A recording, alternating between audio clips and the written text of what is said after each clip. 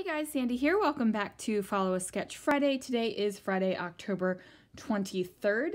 I am super excited because I am also playing along with Christy of Christy's Beautiful Life for her 30 days of sketches. This is today's sketch. It is a sketch with lots of squares. Now, I thought what I would do was just grab a whole bunch of blue and green paper and punch my little heart out with the squares. So, let's see what I can do. Now this layout comes together really quickly, you guys, and I could have kept going and I could have added more, but ultimately I decided that I wasn't going to add more. Now, confession, I looked at the sketch, I decided to use the sketch, do the sketch, and had an idea in my head, and then I did not look at the sketch ever again. So I do have variations going on here. I won't say I totally went completely rogue. You can definitely see where I came from for the sketch, but I did not reference it. So I love this diagonal striped paper right here, so I decided to map my two photos on it. Now that is one thing I've already deviated from the sketch. I do have two photos and I am going to overlap them so that they are not one big block of rectangle. And you know, that is fine. You got to do what works for you.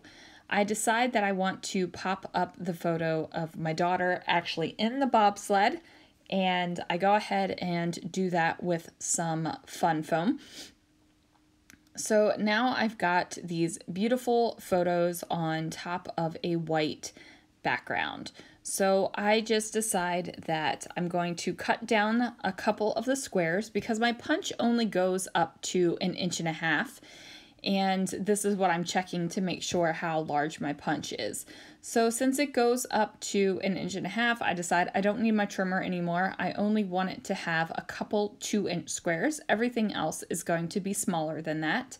I felt like I really needed the 2-inch squares around my photographs to kind of weight them down, because I was afraid that I was going to end up with all these floaty bits of squares and there would not be any kind of grounding element on the page.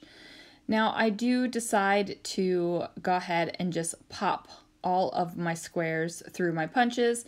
As you can see, I am not being super careful with my punches. Sometimes I'm not getting an exact square. Sometimes I'm, trimming it off. I don't care, guys. It's like, I'm not worried about it. I'm not worried that my squares are not perfect. I'm not worried about that whatsoever.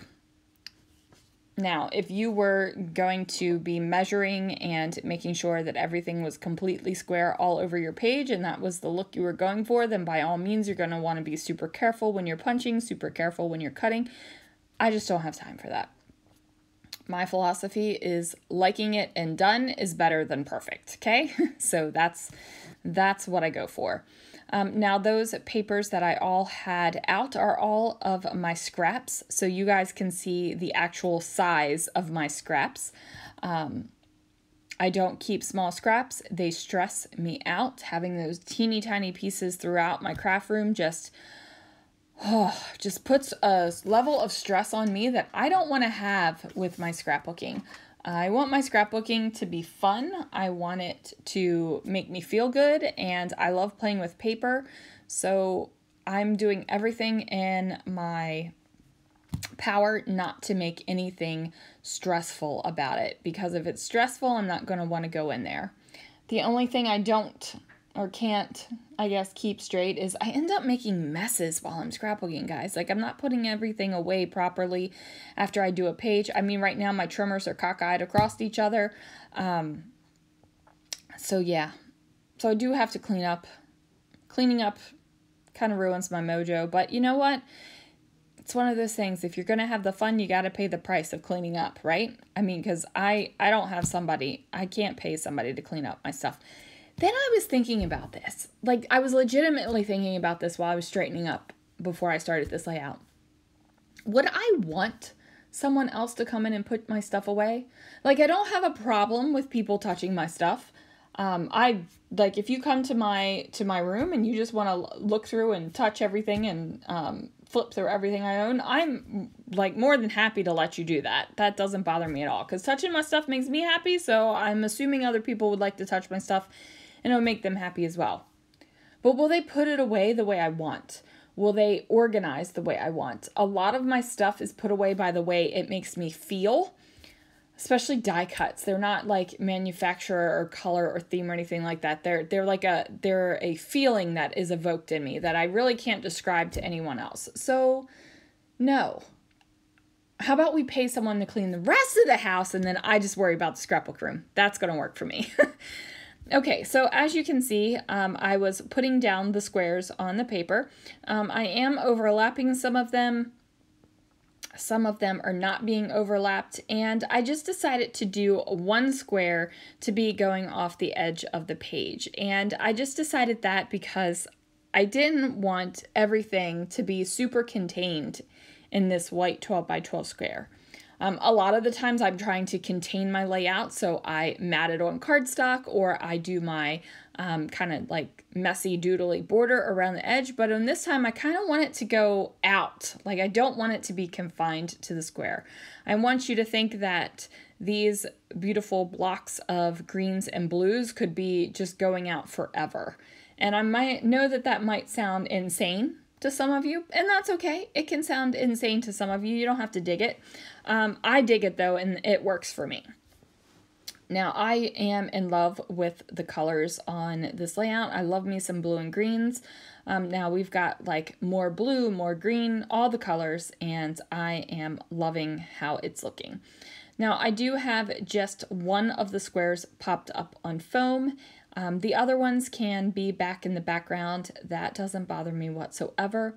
I did think about outlining all the squares, and I think that that would be a great look, but not for this layout.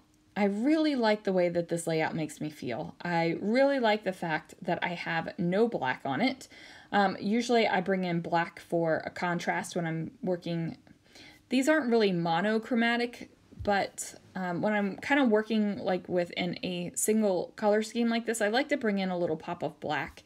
But I really felt like this time I didn't need to do that. I'm loving the way that this layout looks. I'm loving the way that this layout makes me feel. The colors are singing to my soul. They like remind me of the photo on the left, like the Matterhorn photo. Like it's just screaming Matterhorn to me, even though there's really no Disney notion at all on this page. There will be, because this is Lana's birthday trip, so there will be a hidden Mickey added to this page before I complete the albums. That's going to happen on every single page, a little hidden Mickey somewhere. And it's not going to be a black hidden Mickey either. I'm going to change it up and kind of keep with the color scheme that I've got going on this page. So I went ahead and used the date as the large part of my title, which is 2019. And then I have these teeny tiny tile stickers from Jilly Bean Soup to just spell out Bobsled. So my title is now Bobsled 2019. And that's where I'm going to leave it, guys. Thank you so much for watching. Thanks so much for joining me. And make sure you check out everyone who is participating in Christy's 30 Days of Sketches this month. Follow Sketch Friday will continue on past the 30 Days of Sketches. Follow Sketch Friday has been going on for a while now. I'll see you guys again real soon for another video.